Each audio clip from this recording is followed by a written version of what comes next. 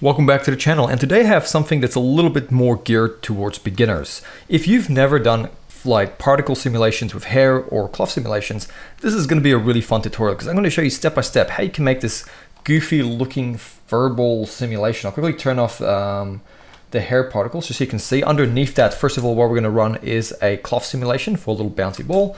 And then on top of that, we're going to throw this really goofy, funny looking hair that just kind of flops around. So it's going to be looking at hair dynamics a little bit. So if you want to do this as a little bit of a beginner project, definitely keep watching. I'll show you step by step how to do this and render it out as a final animation. Okay, so we have a new scene open up in Blender. Let's select all the default objects and press delete. And then we're going to go Shift A, and under our mesh options, we're going to add in a UV sphere.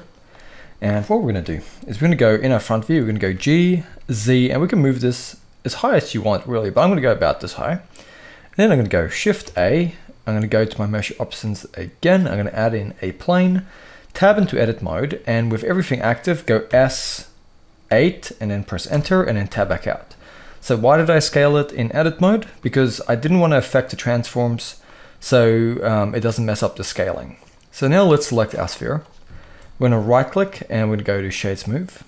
And if you want to give this some cool physics, go over to your physics properties.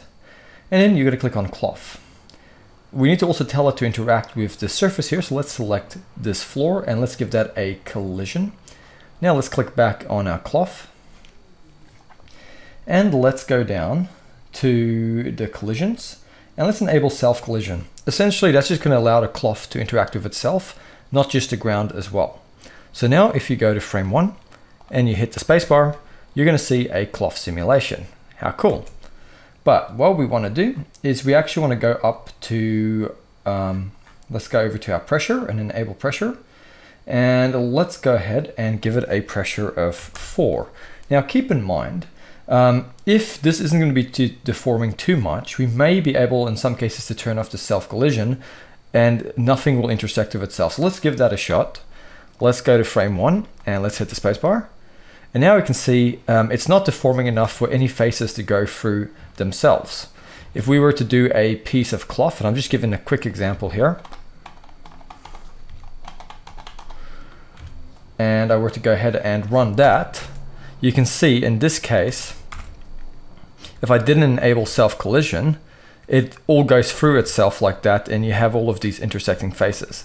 But because we have a ball here that's kind of under pressure, the tension is kind of keeping all the faces apart. Okay, so now we have a nice looking bouncing ball simulation. And now what we can do is we can go over to our particles.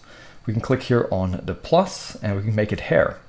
Now it's important that we come over here to the source and go use modifier stack.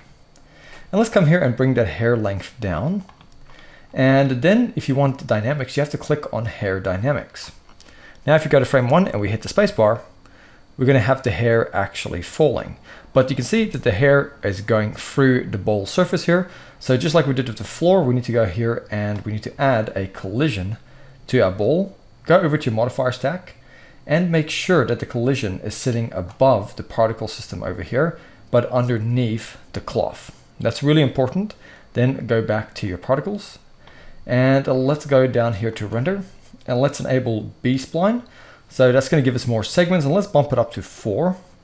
And we want to actually go into our viewport and let's bump up the strand segments just so it looks a bit better in the viewport, but we won't take it all the way to 4. Okay, so now let's also go up to our number over here and let's make it 500 particles. Go back to frame 1, and the reason we're doing that is because each one of these, essentially what this number is, it gives us these particles. They're the parent particles. So when we go down to this option here called children and we click on interpolate it, it's going to generate the amounts you see here. So in the display as you're seeing it, for every one of these 500 parent particles, it's generating 10 on the display amount. Now the amount you see over here is actually the render amount, and we're going to set that to 70. Okay, so now we have a nice looking furball. But let's now go down to our clumping and let's click on the use clump curve. And now we can use this. Let's grab this little end bit here, drag that down. Let's click to add a point in the middle and drag that up. And now what we're doing is we're adding this nice curve to all of this. So it's kind of clumping together on the ends and it just kind of makes for this really kind of cool effect. So I might bring this down and a little bit, maybe even bring this down more, make it a little bit more pointy, maybe not quite that much. And that clumping really adds a cool effect. So I'm going to leave it at that. So now let's go over and cache this. So we're going to go over to our cache. And for this example, let's make it 110 frames. And let's also come here to our cache and make it 110. And now what we're going to do is we're going to click on this button here called bake. And now it's going to bake this all into our blend file. Okay, it's now done baking. So if we go to frame 1 and we hit the spacebar, now you can see we have this really cool looking furball simulation. If you want to change anything, you have to delete the bake, change your settings again, and then rebake it. But now we have it. So let's now go in our front view and go Shift A. Let's add in a camera, and let's go to our right view and go G and move it forward. And let's press 0 to go into our camera view, and let's pose it like this. Let's enable the auto keying and come to frame 1. And on frame 1, we're going to go R, X and rotate it up, so it's looking at our ball. And then we're going to drag through the animation, and then we're going to go R, X little by little, and it's automatically going to add in the keyframe. So let's come up to about 50, close to there, and go R, X, bring it down here. Just follow the falling of the ball like this. And here you can see it falls like that. So I'm going to just leave it there. Turn off the auto keying. Let's select our floor, and in edit mode, let's grab these two verts and go E to extrude and Z. Bring it up, and let's select this vertex and this vertex by holding in Shift. Then go Control B and drag this with your mouse, and then roll your middle mouse button for more segments.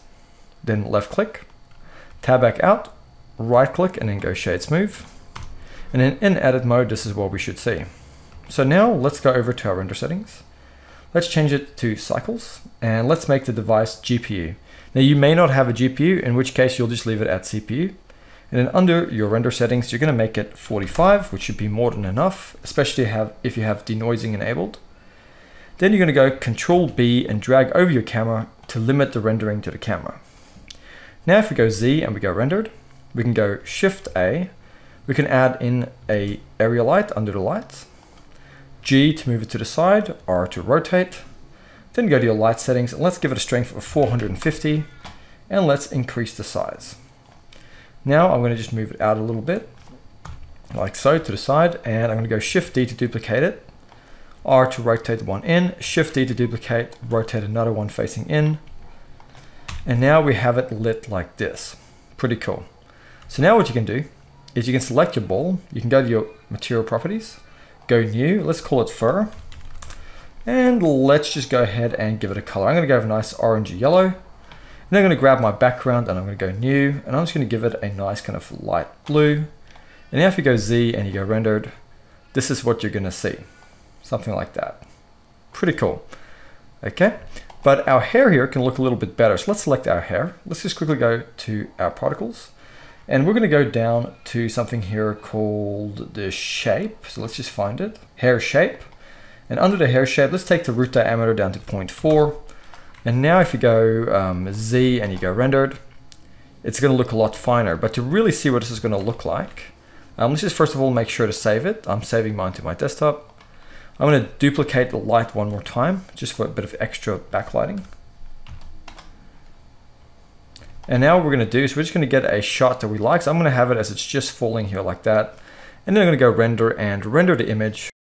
And here we have a really nice looking furball. Now, if you want to render this out as an animation, what you're going to do is you're going to go over to your output settings, click on this little folder down here on the output, select somewhere like your desktop, and then you can change the file format to a FFmpeg video. Under your encoding, you can change the container, and I recommend you go with an MP4. That's what I'm going to go with. And now you can go render, and you can render this as an animation. It'll take a little bit, about an hour or so on average, but it should render it out nicely, and then you have a nice hairball looking simulation. So I hope you guys have enjoyed this tutorial, and check out some of my other tutorials. This was more of a beginner tutorial. I do a lot more advanced things in Blender, including character creation, sculpting, animation, all sorts of things. So check it out on my channel, and I'll see you guys next time.